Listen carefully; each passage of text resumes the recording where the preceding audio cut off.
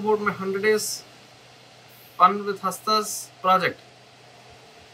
My goal is to practice the Hastas while having fun. Hastas are hand gestures. Hastas are used to communicate ideas.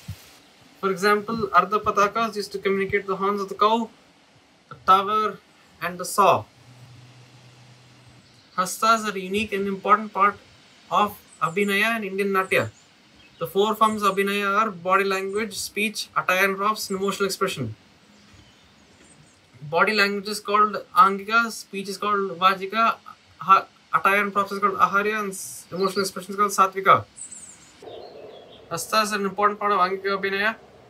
Angika Abhinaya includes Hastas, leg movements, body movements, facial expressions, etc. Dear friends, I hope you enjoyed my video today.